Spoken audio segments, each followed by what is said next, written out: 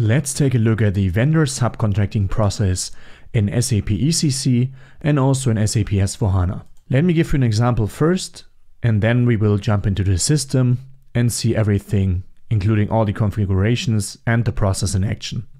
Imagine our company sells books, but we only have the capacity and the resources to manufacture those books without the cover page. The design and the print of the cover page is done by our subcontractor, which is one of our vendors, meaning that we send the vendor the books and he performs a so-called subcontracting service, which is painting the cover page on the books. Then the vendor sends the books back to us and we pay him for the services performed. This process includes creating a bill of material where we state all the components we are going to send to our vendor, in this case the books without a cover page, creating a purchasing info record for subcontracting order so we can populate most of the fields when creating the purchase order automatically. Then we create a purchase order where we are in the end purchasing the service or the services performed by the subcontractor. Afterwards, we allocate our blank books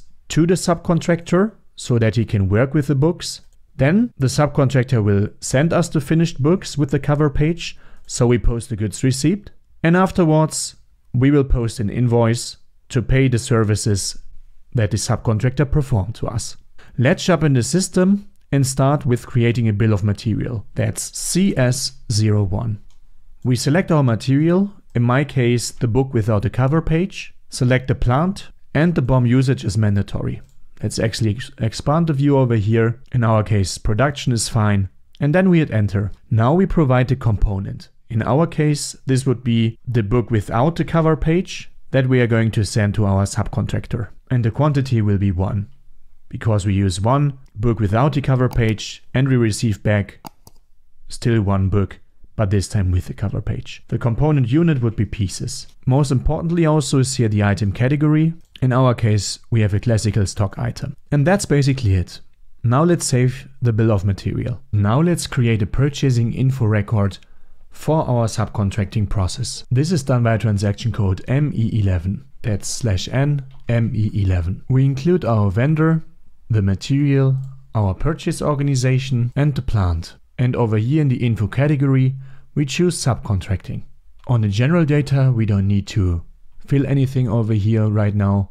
So we go to purchase org data 1, include the plant delivery time, the purchasing group, as well as the standard quantity. And then we included the net price. This is in this case not the price of an item we purchase, but the price of the services that are performed by our subcontractor. Let's say, for simplicity, €10 per piece. And we can save the purchase info record. Now it's time to create a purchase order via transaction code ME21N. That's /n ME21N. We provide our supplier, the purchase organization, purchasing group, and company code. Then we include here our material. So this is in that case our finished book with the cover page. We enter our plant and storage location and the amount we are going to receive, let's say 10 pieces. And also very important is that we mark the item over here as a subcontracting item. Now you can also see that the net price has been derived from the purchasing info record for the subcontracting. We must include our storage location and then we need to navigate for the line item to the material data. And over here we can click on explode BOM, which is the bill of materials we already created. So let's click on this one. And we can see the information is filled automatically. In our case, we need to provide to the subcontractor the material, which is our book without the cover page. The required quantity is for sure also 10 pieces because we want to receive 10 books with the cover page included, and therefore we need to send 10 books to our vendor. Now let's save the purchase order. Just go back and click on save, and the purchase order has been created successfully. Now it's time to allocate the blank books to our subcontractor. This could be done via the MyGo transaction, but there is a dedicated transaction for the subcontracting process, which is called ME20N /n ME20N. Now we want to send the components to our vendor. The component would be our book without the cover page. We provide the plant and let's hit execute. We can see that the requirement of our 10 books is not yet fulfilled, indicated here with the red dot.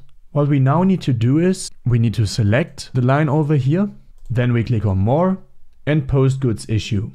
Or you could alternatively also use the combination of Shift and F11 on your keyboard. We get an error message that our storage location is missing. So we provide the storage location over here. Let's check again. The status is now green and we can create a document. And we can see the document has been posted. Let's actually take this number over here and display it in the MIGO transaction. So we navigate to /n migo, that's /n migo. We click on display, material document, insert our document number and hit enter. And here we can see that the goods have been transferred from our stock to the vendor over here. We can also inspect the movement type in the where tab, which is movement type 541. Let's actually display this one. And we can see transfer posting to stock with a subcontractor from the unrestricted used stock. So from our unrestricted used stock, we transferred to the stock of the subcontracting vendor our 10 books without a cover page. If we go to document information, FI documents, we can see no subsequent documents found in accounting. This is because as of now we are still the owner, so we just transferred books to our vendor so that he can perform the services. Now it's time to actually post the goods received for the finished books. So meaning that let's imagine that we received the finished goods from our subcontractor that have now the cover page included. And this is also done via the MIGO transaction. So let's go to goods received.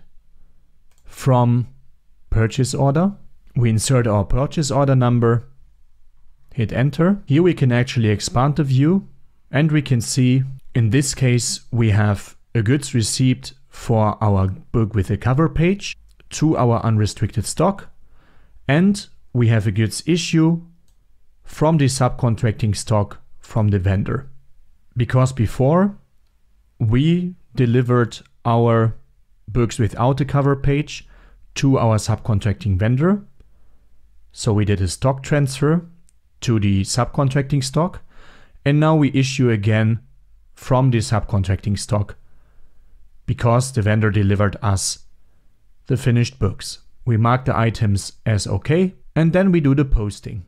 And we can see the material document has been posted successfully. This time when we inspect the document via display material document and click on document info, FI documents, accounting documents, we can see a bunch of accounting entries. Now it's time for the final step, which would be to post the invoice. This is done via transaction code MIRO, /n MIRO. We provide the invoice date, reference. Then over here we include our purchase order. The amount is 100 and we exclude taxes over here and also for the line item, as this is not important as of now. And then we post our invoice. We can inspect the invoice via more, invoice document display, and also the financial entries via follow-on documents, where we see, as always, a credit to the vendor account and a debit to the GIR clearing account. Yeah, this marks the end of the video. I hope you liked it. If so, please subscribe to the channel and activate the bell. Thanks a lot and see you soon.